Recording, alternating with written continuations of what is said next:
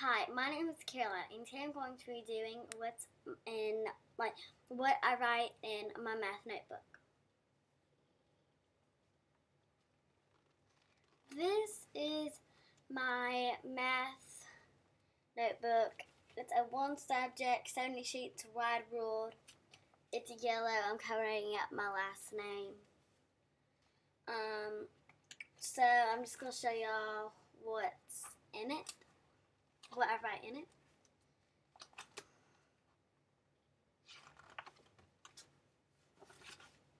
So right here, I just show our teacher. She let us write this username and password thing for www.sumdog.com. So we can just look right here at our password and username to get in Sumdog. My password's money98, but I'm not going to show you my username. So we flip it over, have the first page. I wrote this down January 17th, 2012. And it was our problem of the day.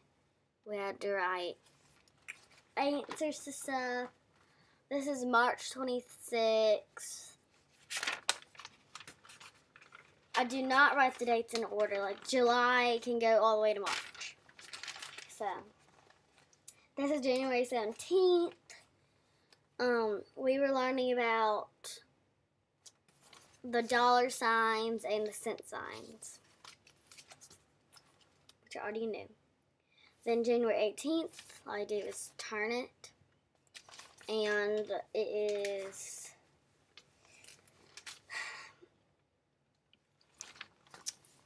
just the problem of the day. Problem of the day, we have to count money and stuff. Then on this side, it was January 18th too. We just had to write the pattern that she wrote it, and then we had to finish it.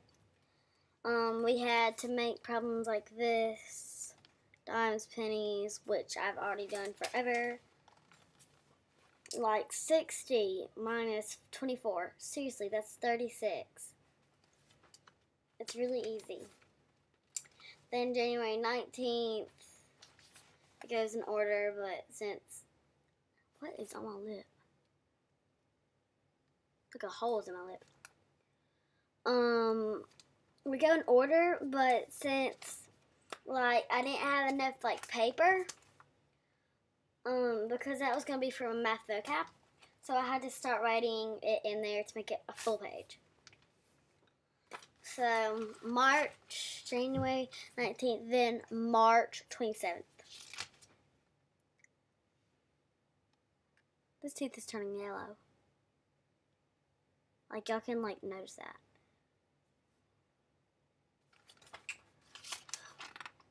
March 21st, not March 22nd.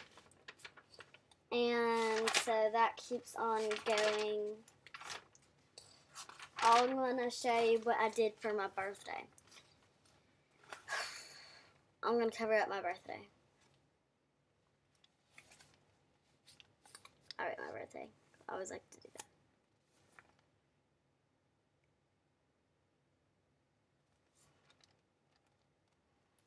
So that day, I wrote the date so I can always see what I learned that day of my birthday. We learned about areas and we learned about perimeters, which I would like to learn something more, so just had to write.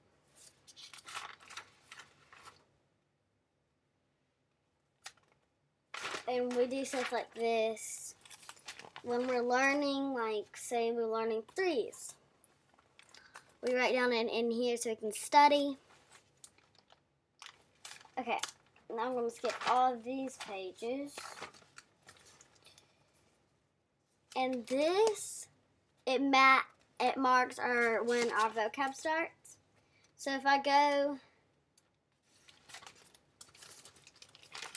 yeah, I do marker.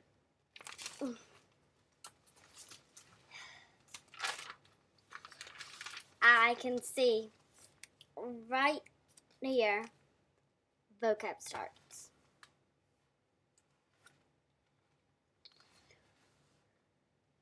Y'all cannot, it looks backwards to y'all. Yeah, I know. And so, then the next day, then the next time, there's my vocab. So, this is what our vocab looks like. It says polygon. Y'all can do this backwards, so don't put that in the comments. Like one girl did for one of my videos. It says polygon, sum, perpendicular, parallel lines, add-in, congruent, length, width. And then we have problem-solving strategies and stuff. So let's say we want to learn about the sum. We would flip open the slip. Let's say we want to learn about the polygon. So we open the polygon one. It looks like this. So right here it says definition. A polygon is made up of no gaps or holes. And then it says polygon in the middle. It says non-examples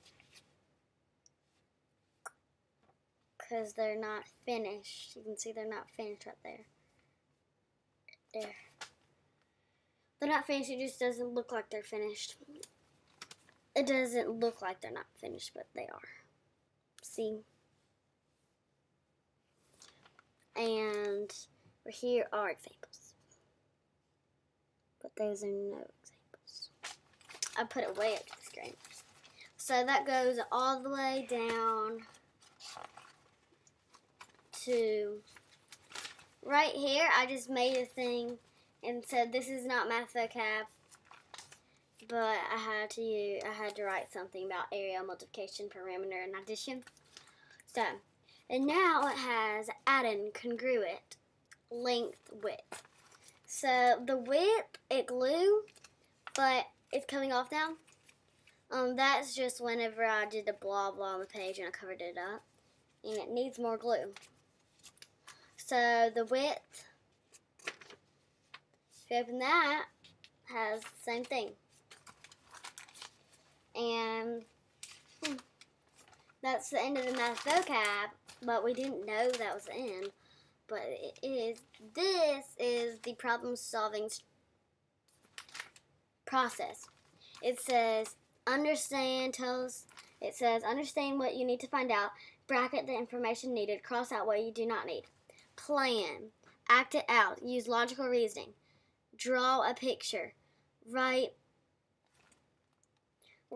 a number sentence. Look for a pattern. Make an organized list. Guess and check. Make and use a table, chart, or graph. Make it singular. Work bracketed information. Then solve.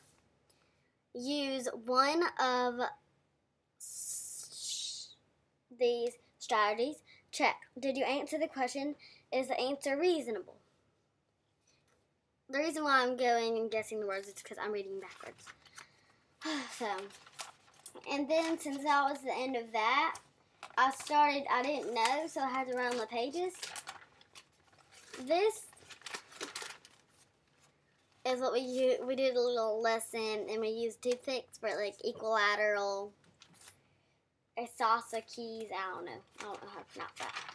And so we had 3 of those. And then I just used it for regular math journal. Sometimes I just doodle and draw random pictures, but this is shapes. I just do shapes. Now I'll show you a big doodle right here. 1, 2, 3.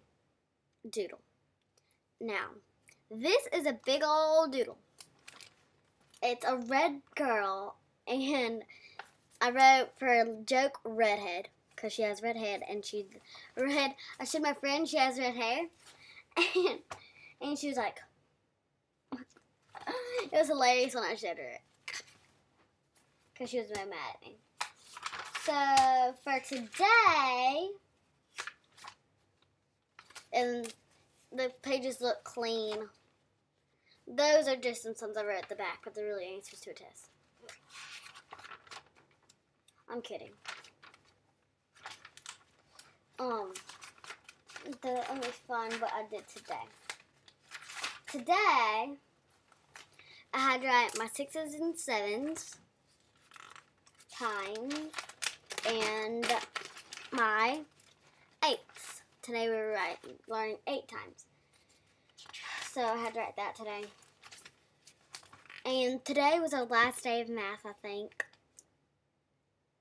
I'm sorry. I hate that. I hate that yellow.